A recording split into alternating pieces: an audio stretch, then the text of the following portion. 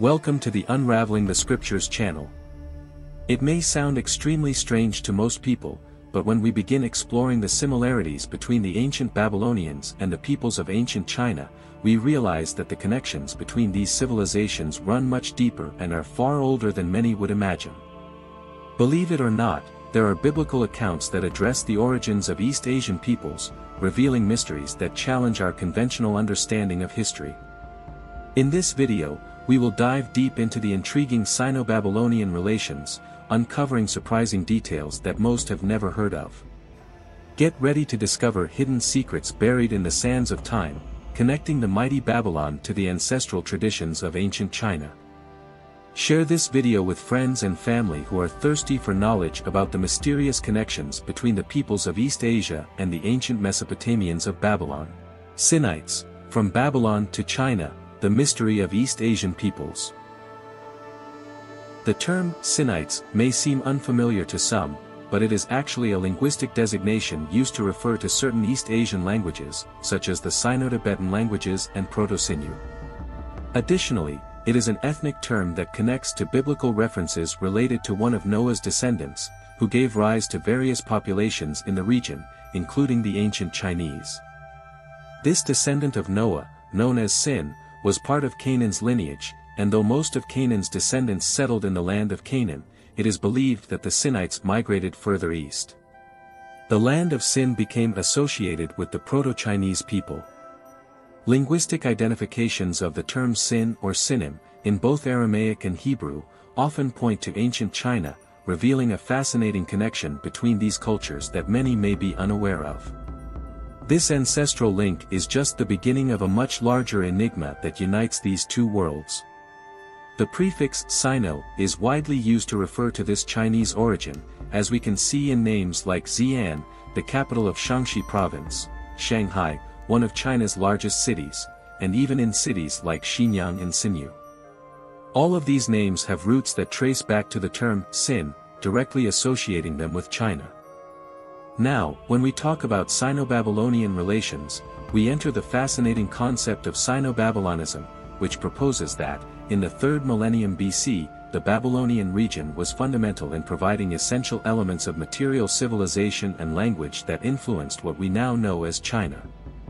This may sound surprising, but this connection ties back to the biblical narrative of the Tower of Babel.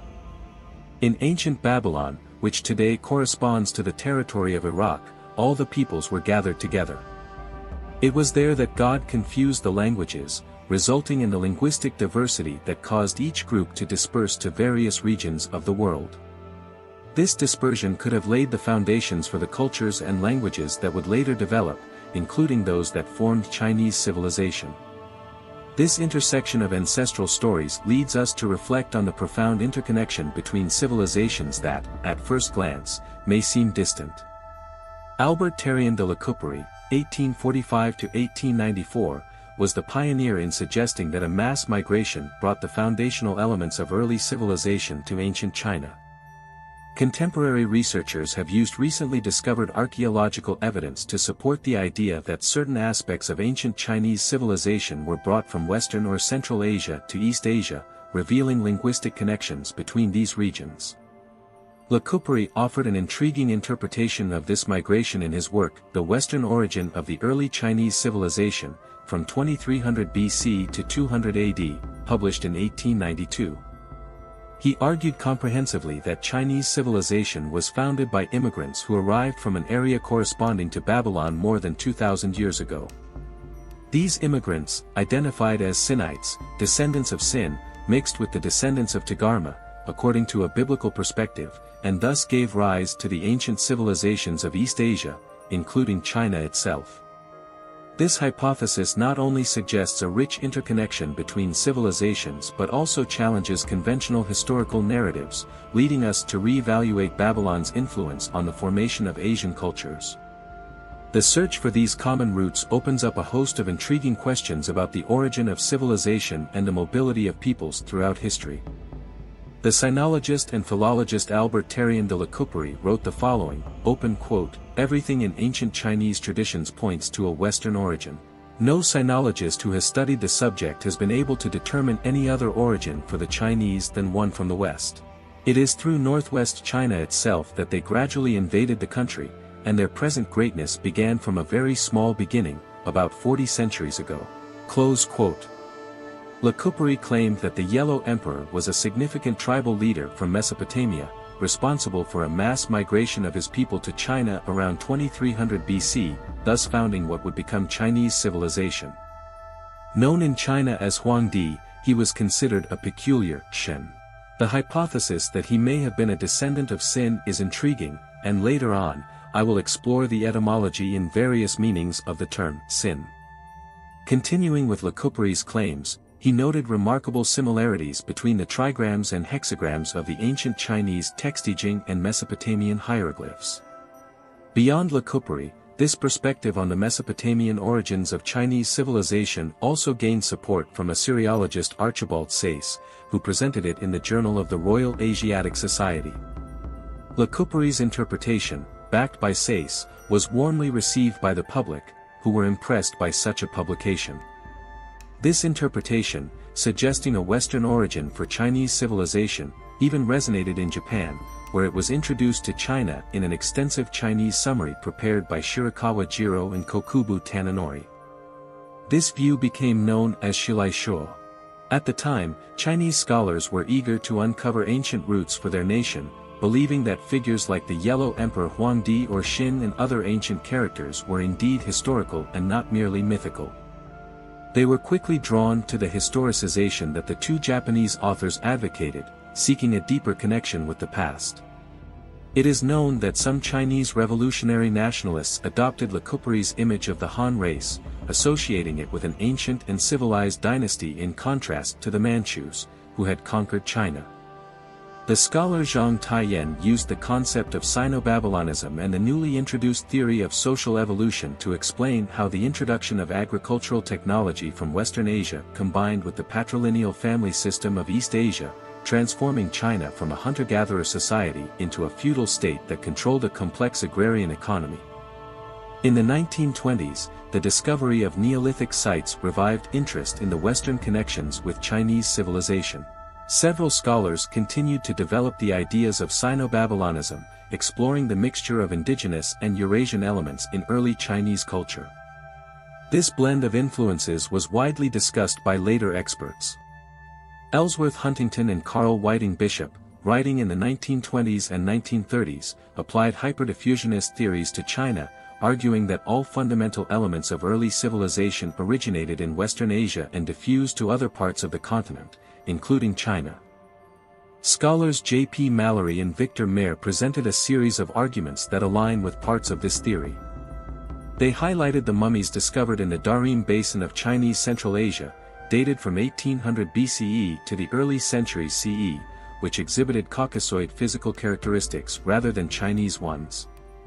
While acknowledging the ongoing debate over whether the earliest bronze technology in China was influenced by contacts with Western steppe cultures, they conclude that the evidence tends to favor this hypothesis.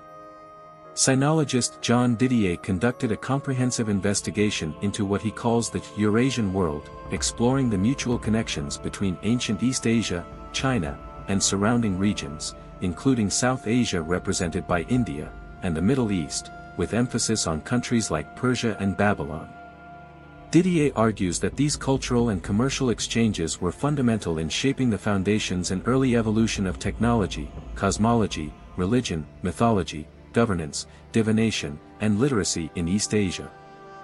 He presents examples that illustrate the origin or inspiration from the Middle East in astronomical systems and calendars, as well as in religious figures like the Yellow Emperor, and in religious myths reflecting astrological observations common across the continent.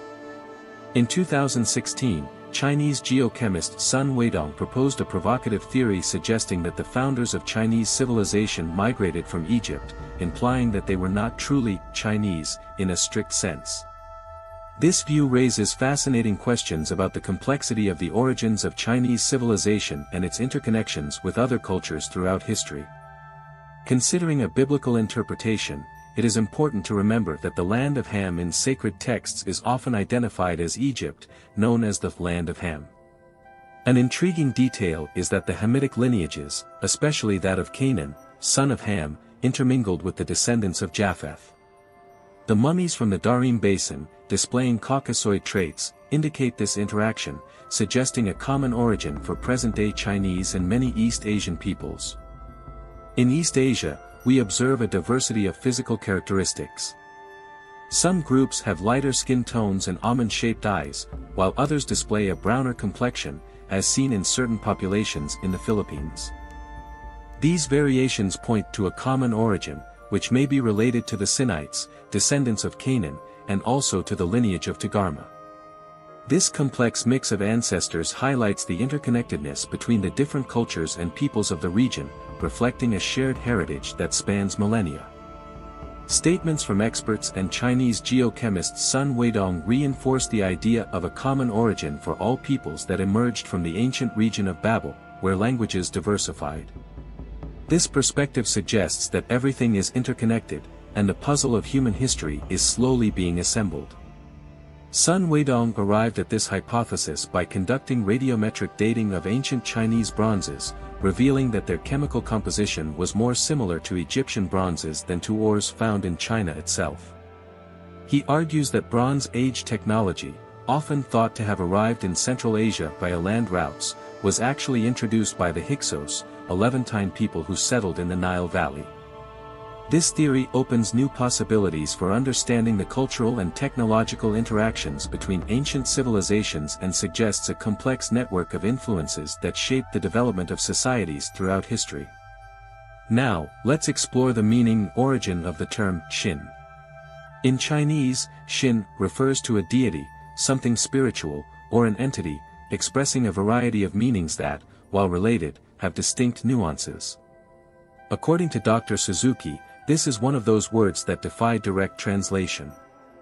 In Japanese, Shin can mean heart, mind, or spirit, reflecting the interconnectedness of these facets in Eastern thought. In Phoenician Hebrew, Sin means peak, clay, or mud. In ancient Akkadian, Sin was the name of an important lunar deity, associated not only with the moon but also with knowledge. I'd love to hear your thoughts on what we've discussed here. What do you think about the connections between the Mesopotamians, Babylonians, and ancient Chinese? Do you agree with this view, supported by so many experts and the Bible? Please share your opinions in the comments. Thank you to everyone who has watched this far. God bless, and see you soon.